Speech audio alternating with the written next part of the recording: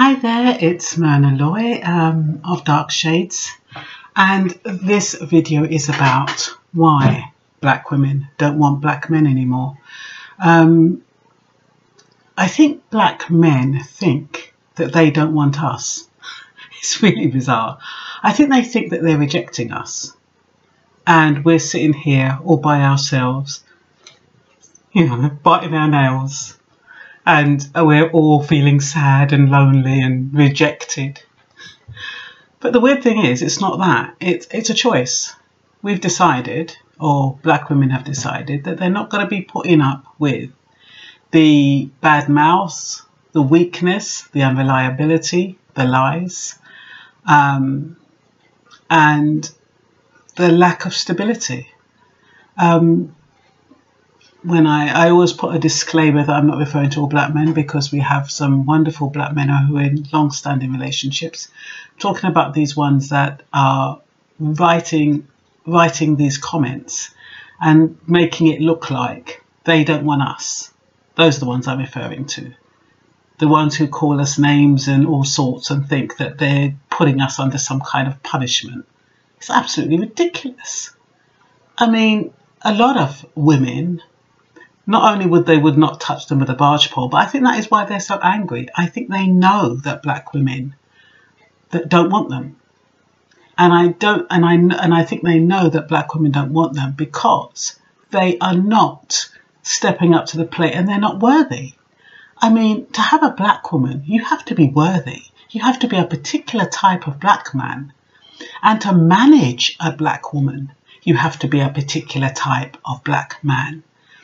Now, a lot of black men, especially those from the Caribbean and Africa, they're very masculine. And yes, they have their little precarious ways where they go off with other women and stuff. But by and large, they know how to provide and look after a woman. And you'll find them in some long-standing relationships. But you can get a lot of other black men who do not know how to step up to the plate, and because they don't want to and they resent having to, they get angry because we're not accepting them when they're not trying, and that's all there is to it. I mean, they don't want to be told. Even if you try to help them, they don't want to know. If you're offering them advice or if you're trying to support them, you just met with arrows and darts and goodness knows what. And some of the name calling, it's like I can imagine when Jesus was taken off to Gethsemane to be crucified on the cross. And you had all of those Pharisees saying, "Crucify him, crucify him." And that's what it's like. You get these men saying, "You're this, you're that. We hate you. Death to black women, death to all black women." I mean, it's absolutely ridiculous. That's not normal behaviour. They're mentally ill. And where is that resentment coming from? It's not coming from a few black women who've been on TV and who've said something bad about black men. That is not where it's coming from. The hostility and anger that's coming from these black men is deep-rooted. And I don't know, some of them are not going to admit that it's mummy issues. If it's not mummy issues, who is it? Because for it to be that deep-seated, it has to have been, something must have happened when you were young. And maybe, I don't know if it's somebody they met with. I mean, but who knows? Who cares? Regardless. We can't spend our time trying to rationalise their behaviour.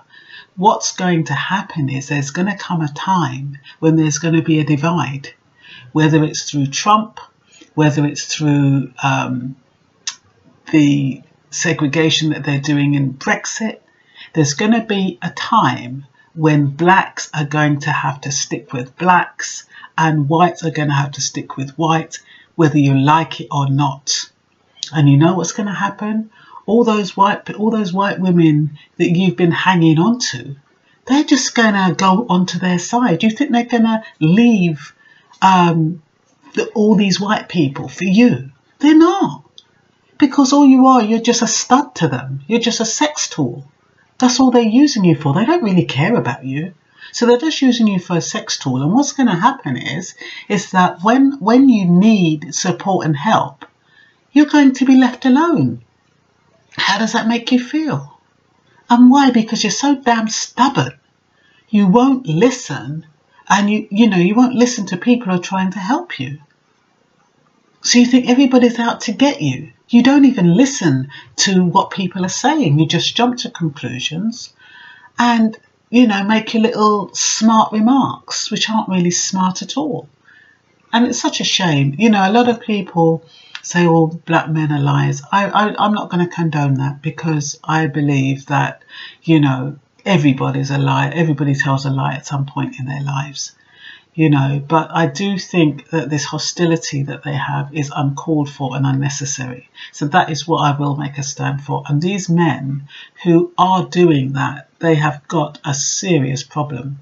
And I can understand why black women are backed off from them and don't want to have anything to do with them. So don't get it twisted. Don't make it look like you're the ones that are rejecting us. That's not true. That's why you're angry. It's because the women don't want you. That's why you're angry. That could be the only reason why you're angry, because otherwise, where's all that hostility and anger coming from? If you had a choice and you're with the one you love, you're with your white woman or whoever you're with, and you're happy and you're settled down and you're living a lovely life, why would you be slagging black women off? Why would you be doing that? Unless you have a secret desire to be with one.